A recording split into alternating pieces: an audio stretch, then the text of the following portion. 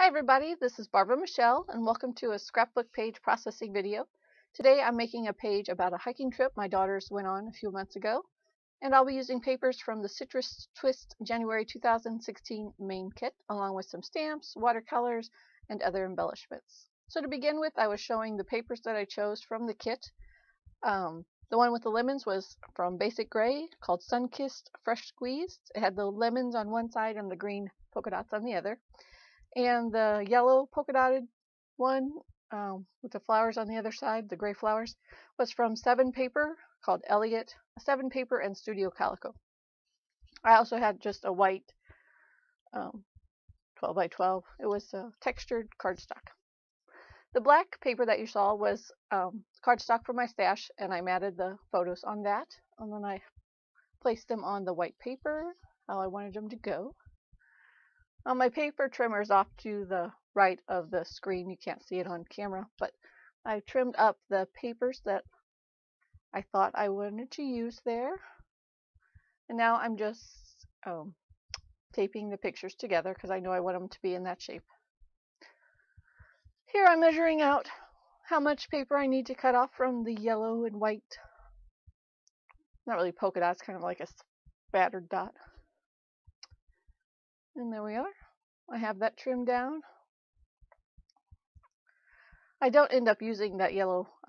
Yes, there we go. I prefer the blue of the background of the lemon paper, and I love that lemon paper. It's just so happy and cheerful. So I had a little bit left, and I trimmed that down for my picture to mat on the back of the picture.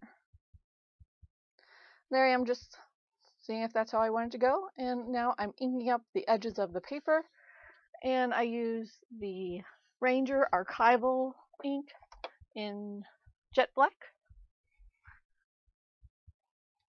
And now I'm just taping the picture to the paper and taping all the papers together. All right. That Adventure wood veneer comes from the Citrus Twist kit, and I just wanted to paint it black with some acrylic paint. So that's what this is now. Me painting that. I will skip most of that. You won't see. Now it's just drying, and I'm going to set it aside to dry even more. That's the watercolors I'll use.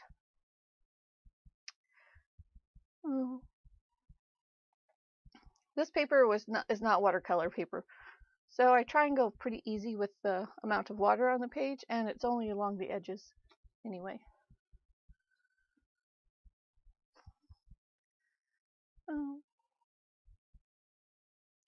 I just wanted to add some of the colors that were from the papers that I chose, so I'm going to be adding some yellow and some black and some green in the spaces that were left from the design of the papers that I chose.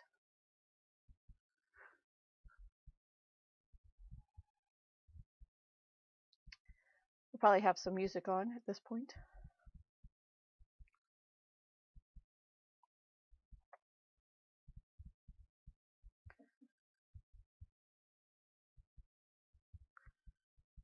Never watercolored on a scrapbook paper before, or on a scrapbook page before, but it was a lot of fun. I enjoyed it.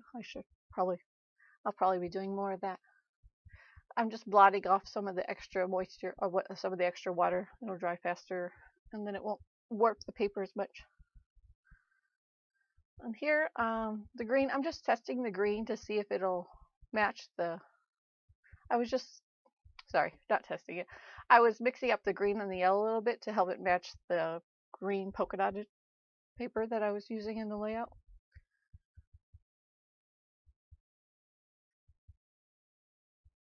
There's not a lot of green on there. I don't know what I'm doing. Oh, the bottom of the paper. More painting.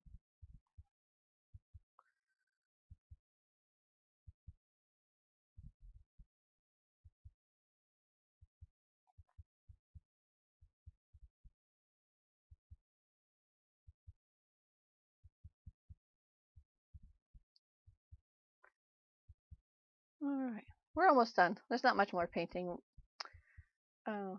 Just bringing the yellow around, but that actually gets covered up with the paper, the pattern paper. Okay, I'm just cleaning up my watercolor supply so I don't make a mess, and drying the watercolor.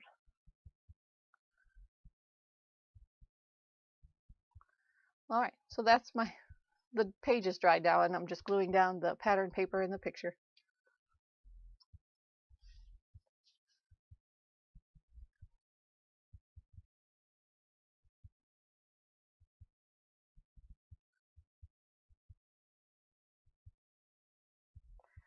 I always glue a lot, and then I have to pull it up because I want to stick something behind it. Yep, that's the Adventure wood veneer that I painted black.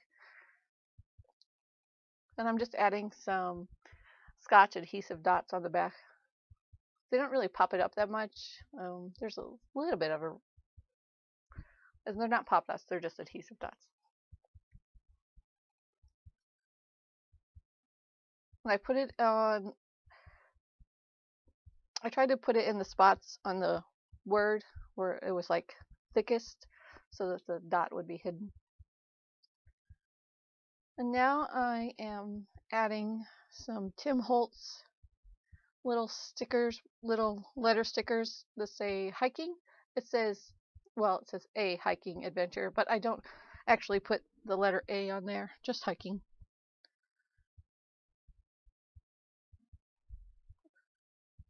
We're just putting I started with the one in the middle to go out left and right from there.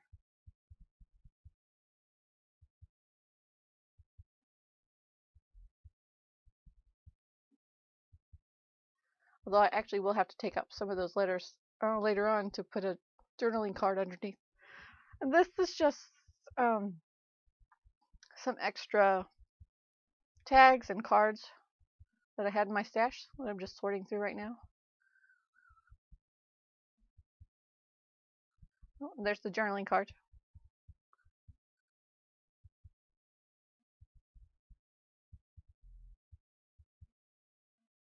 And there I am. I'm taking up the first 3 letters that were on the white part of the page so I can slip the journaling card under there, as you see.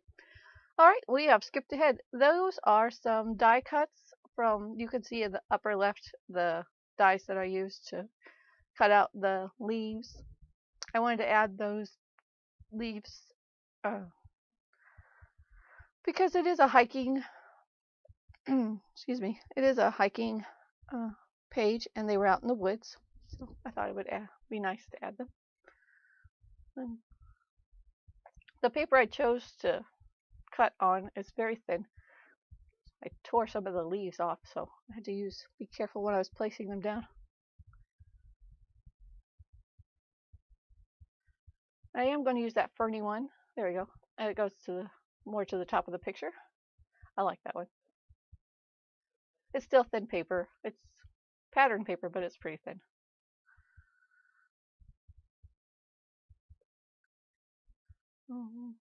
It was just from papers that were in my scrap stash. When I put the tape on it, made it real sticky, and it was difficult to get in place. Now I'm just inking up the edges of a tag. It says, "Hey there," and actually, I don't, and I'm not sure.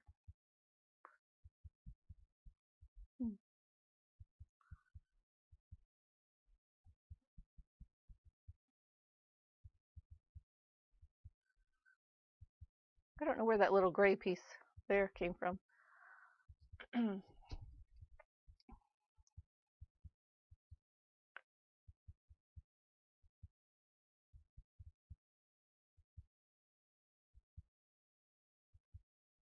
Now I'm just cleaning up the mess of the leaves. And I pull out my stamps. This, I'm just masking off that leaf with the extra leaves that I had cut out because I want to stamp in that area but behind it. And I'm using the stamper so that if I need to, I can stamp again, which I do need to. With the layers, it's hard to get the stamp to stamp right. the first time. Have to stamp it a couple times and give it more pressure on the spots that it misses. And I'm just taping a mask over the part that I don't want to stamp on. Again, I'm using the Ranger Archival ink. And you can see how it didn't stamp all the way, so I'm just stamping it again. It might take me a couple of times.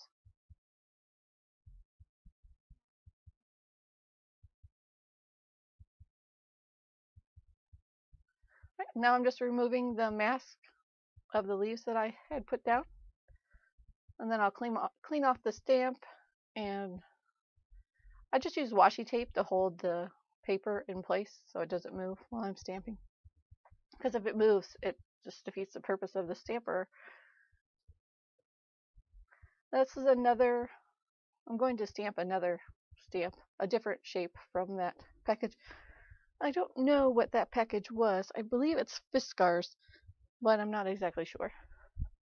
I no longer have the packaging for it. Or the insert, at least. I'm taping down the paper again so that it can hold it in place. And lifting up the stamp and masking off the picture once again.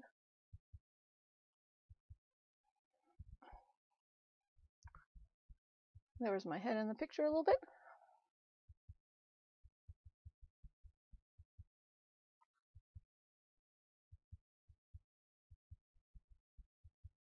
And the stamp works good except for right at the edge of the picture, where the edge of the picture and the paper underneath meet.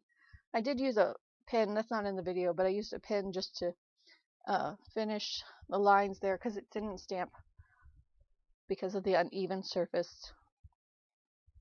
Okay, this stamp I did not put on the stamper. I just used a regular stamp block because I didn't want it to be as precise. I wanted it to be whatever it came out.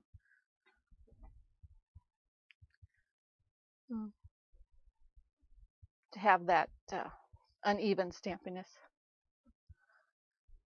And the part where it's most uneven there over by the yellow pattern paper will be covered up anyway because of the journaling card I'll put there.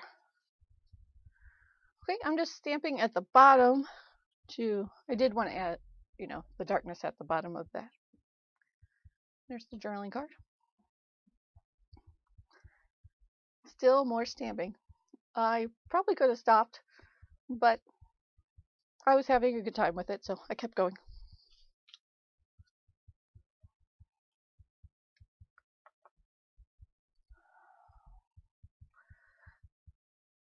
Again, we're back with the stamper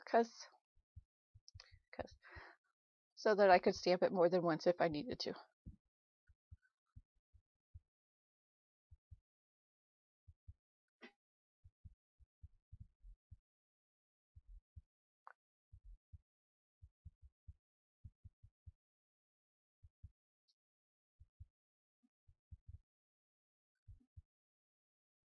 I think I do 2 more stamps, 2 more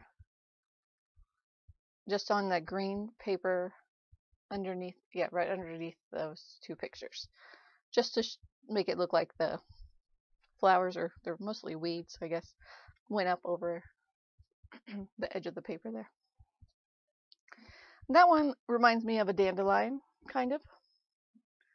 It's not really a dandelion. I don't even know what kind of a flower it is.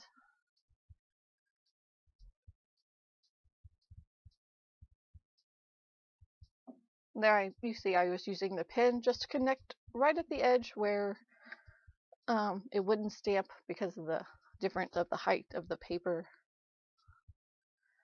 Oh, I just filled out my journaling card there.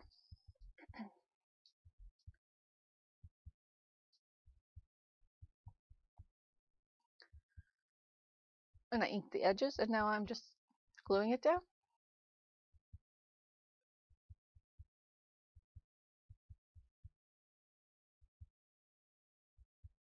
It takes a second to get it just right. Now I'm putting the letters back on the page that I had removed earlier. That's for the word hiking.